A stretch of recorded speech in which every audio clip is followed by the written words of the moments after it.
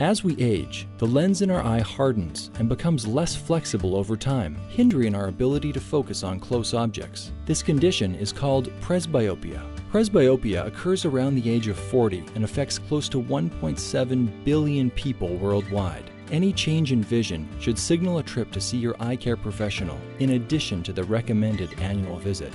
During the visit, the doctor will fully examine the health of the eye and ensure the patient is a candidate for multifocal contact lenses. In order to determine which multifocal contact lenses are the best fit for the patient's eye and lifestyle, the doctor evaluates the shape, material, and design of the lens. Once the lenses are selected and inserted into the patient's eye, the doctor lets them adjust for a few minutes.